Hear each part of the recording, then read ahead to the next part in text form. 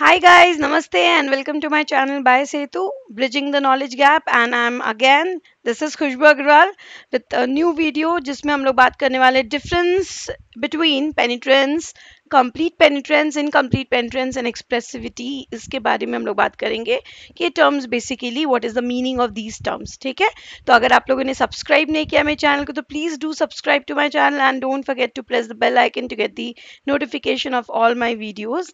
तो let's get started with this new tutorial. सो हम लोग बात करेंगे सबसे पहले पेनिट्रेंस के बारे में कि ये पेनिट्रेंस होता क्या है. तो पेनिट्रेंस का सिंपल मतलब होता है the percentage of individual with a given genotype who are exhibiting the phenotype. That means जो जीनोटाइप है वैसा एक्सप्रेशन शो होना, फिनोटाइप में भी वही एक्सप्रेशन दिखना is what is पेनिट्रेंस. That means अगर 100 इंडिविजुअल है with some genotype and they are expressing that particular phenotypic expression as well, तो इसका मतलब हम लोग बोलेंगे कि वो जीनोटाइप है या वो ट्रेट जो है या वो एक्सप्रेशन जो है वो पेनिट्रेबल एक्सप्रेशन था एंड वो एक्सप्रेशन दिख रहा है. दैट मीन्स अगर जीनोटाइप है तो वैसा ही एक्सप्रेशन भी हो रहा है. सो पेनिट्रेंस is basically defined as the percentage of individual with a given genotype who are also exhibiting the same phenotype that is associated with that genotype. जो उस जीनोटाइप के साथ associated phenotype है वही phenotype show करना, exhibit करना is what is penetrance. लेकिन ये penetrance दो तरह का होता है. एक होता है complete penetrance और एक होता है incomplete penetrance. अब ये complete और incomplete penetrance क्या है?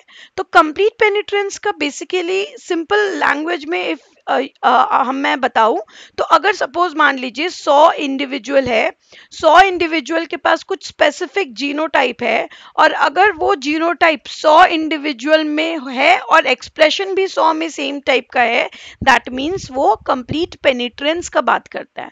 बट अगर 100 इंडिविजुअल में जीनोटाइप तो है बट आउट ऑफ 100 अगर मे बी सिर्फ 90 या 80 या 70 कुछ परसेंटेज ऑफ इंडिविजुअल ही सिर्फ जीन एक्सप्रेशन शो कर रहे हैं, दैट मीन्स वो इनकम्प्लीट पेनिट्रेबल जेनेटिक एक्सप्रेशन है या जीनोटाइप है. ठीक है, तो कंप्लीट पेनिट्रेंस का मतलब होता है all individual carrying genotype is going to manifest the same phenotype. मतलब डिजीज है, अगर जीनोटाइप है तो वैसे ही एक्सप्रेशन होगा. कोई यहाँ पर किसी से कुछ छुपा नहीं है. जीनोटाइप है तो दिखेगा, जैसा है वैसा दिखेगा और सब में वैसा दिख रहा है, तो दैट मीन्स वो कंप्लीट पेनिट्रेंस का हम लोग बात करते हैं. तो जैसे हम लोग यहाँ पे देख रहे हैं ऑल आर इन्फेक्टेड इंडिविजुअल, यहाँ पर 12 इंडिविजुअल है यहाँ पर और 12 इंडिविजुअल में जीनोटाइप है और 12 इंडिविजुअल सेम एक्सप्रेशन शो कर रहा है, मतलब सेम टाइप का ट्रेट शो कर रहा है. अब ये ट्रेट किसी भी वजह से हो सकता है, वेदर वो रेसेसिव अलील के वजह से भी हो सकता है या डोमिनेंट अलील के भी वजह से हो सकता है. एंड वी नो दिस कि अगर रेसेसिव ट्रेट का हम लोग बात करते हैं तो 2 अलील चाहिए होता है एक्सप्रेशन के लिए. अगर ये ट्रेट जिसका हम लोग यहाँ जिक्र कर रहे हैं वो किसी रेसेसिव जीनोटाइप का जिक्र कर रहा है, दैट मीन्स ये सारे 12 के 12 इंडिविजुअल में रेसेसिव होमोजाइगस अलील फॉर्म में होगा. मतलब हमें पता है सिंस रेसेसिव अलील को एक्सप्रेस करने के लिए 2 अलील चाहिए एंड 12 इंडिविजुअल में वो जीनोटाइप है, दैट मीन्स कैसा जीनोटाइप है, होमोजाइगस कंडीशन में रेसेसिव अलील है, तो दैट मीन्स एक्सप्रेशन दिख रहा है 12 में. ठीक है, लेकिन अगर हम लोग डोमिनेंट ट्रेट का बात कर रहे हैं, डोमिनेंट ट्रेट का मतलब है कि अगर सिंगल अलील भी है तो वो सफिशिएंट है कोई एक्सप्रेशन करवाने के लिए. तो हो सकता है ये 12 इंडिविजुअल में कोई हेट्रोजाइगस भी हो सकता है, कोई होमोजाइगस डोमिनेंट भी हो सकता है, but in both the situation since dominant Aleel is present तो एक्सप्रेशन होगा. मतलब जिसमें है डोमिनेंट अलील उसमें एक्सप्रेशन होगा, भले हेट्रोजाइगस है या होमोजाइगस है, और जिसमें है रेसेसिव अलील इन होमोजाइगस फॉर्म उसमें भी एक्सप्रेशन होगा. इसीलिए जब भी हम लोग कंप्लीट पेनिट्रेंस का बात करते हैं अगर जीनोटाइप है तो एक्सप्रेशन होगा. तो वही यहाँ पर है कि if the disease is because of some recessive Aleel then all 12 will be having genotype आपका होमोजाइगस रेसेसिव, क्योंकि हमें पता है रेसेसिव में 2 अलील होना कंपलसरी है फॉर द एक्सप्रेशन. और अगर disease is because of some dominant अलील और 12 इंडिविजुअल जो यहाँ पे दिख रहे हैं 12 के 12 इन्फेक्टेड है या अफेक्टेड है उस पर्टिकुलर ट्रेट से, इसका मतलब है उनमें या तो जीनोटाइप होमोजाइगस डोमिनेंट हो सकता है या हेट्रोजाइगस डोमिनेंट भी हो सकता है. Because since we know for a dominant trait to express itself एक सिंगल एलील भी सफिशिएंट है, तो ये दोनों जीनोटाइप भी होगा तो भी एक्सप्रेशन सेम होगा। तो this is what is we understand by complete पेनिट्रेंस। अब यहीं पर एक और टर्म आता है इनकम्प्लीट पेनिट्रेंस, जिसे हम लोग वेरिएबल पेनिट्रेंस भी बोलते हैं, वेरिएबल ट्रेट भी बोलते हैं। इसका मतलब है कि वेरिएबल एक्सप्रेशन हो रहा है। वेरिएबल एक्सप्रेशन हो रहा है मतलब कि जीनोटाइप है फिर भी एक्सप्रेशन नहीं हो रहा है, तो हम लोग उस टाइप के ट्रेट को हम लोग बोलते हैं इनकम्प्लीट पेनिट्रेबल ट्रेट या वेरिएबल पेनिट्रेबल ट्रेट। और हम लोग जब भी पेडिग्री का बात करते हैं, जब हम लोग पेडिग्री एनालिसिस पढ़ते हैं, we always talk about complete penetrable trait जब भी हम लोग बात करते हैं, अनलेस एंड अनटिल आपको क्वेश्चन के थ्रू कुछ नहीं बताया गया है कि ट्रेट इज इनकम्प्लीट पेनिट्रेबल जिसका हम लोग स्टडी कर रहे हैं। अगर कुछ नहीं है तो वी हैव टू अज्यूम कि जो भी ट्रेट का हम लोग वहां पे एनालिसिस कर रहे हैं वो कंप्लीट पेनिट्रेबल ट्रेट है।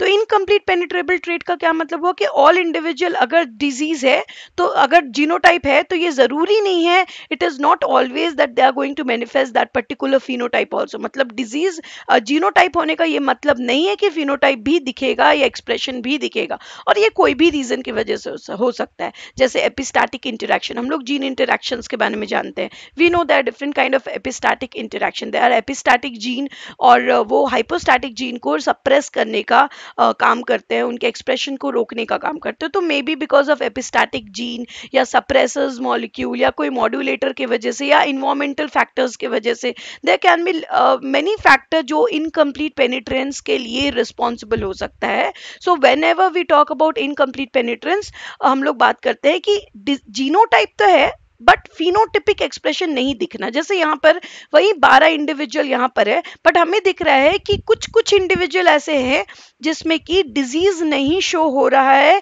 या ट्रेट नहीं शो हो रहा है, इवन दो उनके पास जीनोटाइप कैसा था। अगर डोमिनेंट है, डोमिनेंट ट्रेट का बात कर रहे हैं तो या ये जीनोटाइप है इनके पास, और अगर रेसेसिव ट्रेट का बात कर रहे हैं तो ये जीनोटाइप है। जीनोटाइप यही है बट फिर भी phenotypic expression is varying between different individual, and जब ऐसा होता है तो इसे हम लोग बोलते हैं incomplete पेनिट्रेंस। So red one is showing infected individual and blue one is showing non infected individual. That simply means कि जीनोटाइप होने के बावजूद वो डिजीज या वो फिनोटिपिक एक्सप्रेशन को मैनिफेस्ट नहीं कर पा रहा है।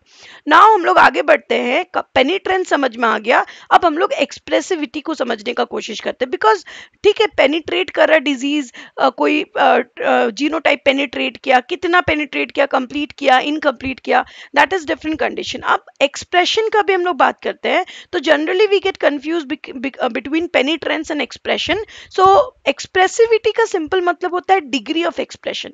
एक्सप्रेसिविटी का ये मतलब नहीं है कि एक्सप्रेशन हो रहा है या नहीं हो रहा है। मतलब जैसे हम लोग इनकम्प्लीट पेनिट्रेंस में क्या बात किए, या तो एक्सप्रेशन हो रहा है या एक्सप्रेशन नहीं हो रहा है। हम लोग ये बात नहीं कर रहे हैं कि जिनमें एक्सप्रेशन हो रहा है वो कितना एक्सप्रेस कर रहा है, we are not talking about this.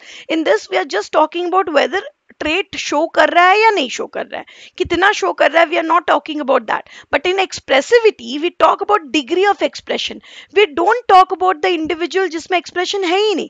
That means हम लोग यहाँ पर ये ब्लू नॉन इन्फेक्टेड इंडिविजुअल का जिक्र ही नहीं करते एक्सप्रेसिविटी में, we talk about infected individual, and in that infected individual how many individuals कैसा एक्सप्रेशन शो कर रहा है, what is the degree of expression, basically we talk about that. तो जैसे अगर हम लोग यहाँ पर देखेंगे डिग्री ऑफ एक्सप्रेशन में, that different degree of individual हम लोग देख सकते हैं कि किस तरह से हो रहा है। जैसे यहाँ पर अगर हम लोग बात करेंगे कंप्लीट पेनिट्रेंस का, अगर हम लोग बात करें, so this first cases of complete पेनिट्रेंस कि सारे के सारे इन्फेक्टेड थे, सारे के सारे में एक्सप्रेशन दिख रहा था पर्टिकुलर ट्रेट का, बट एक्सप्रेशन इज वेरिंग। ये कलर ग्रेडियंट्स या कलर डिफरेंसेस हमें ये बता रहा है कि सब में वो ट्रेट तो शो हो रहा है बट वेरिएशंस ऑफ ट्रेट दिख रहा है हम लोगों को। किसी में बहुत हाई ट्रेट एक्सप्रेशन है, किसी में उससे थोड़ा कम है, किसी में उससे थोड़ा कम है, किसी में बहुत कम है एक्सप्रेशन।